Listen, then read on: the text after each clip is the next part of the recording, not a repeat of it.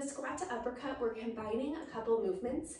You can deconstruct this into separate movements to modify it as well, which we'll cover in just a second. So to begin for the full exercise or combo exercise, separate your feet hip width apart or a little bit wider, toes pointing forward or slightly out to the side.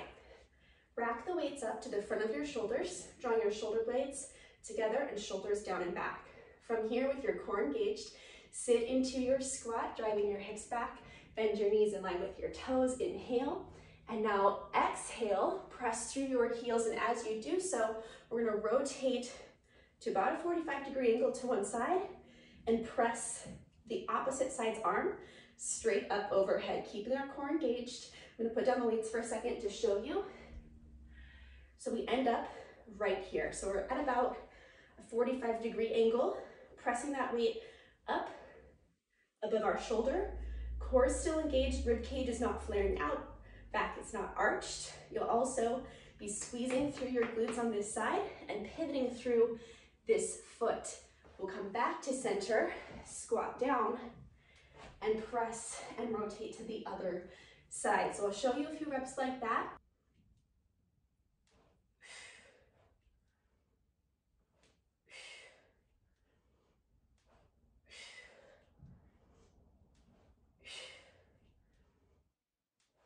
Let's cover a couple different options in case that full combo does not work for you. So one is if 2 dumbbells are too heavy for you to squat with at this point, you can hold 1 dumbbell, or hey, if you only have 1 dumbbell, then this will work for you too.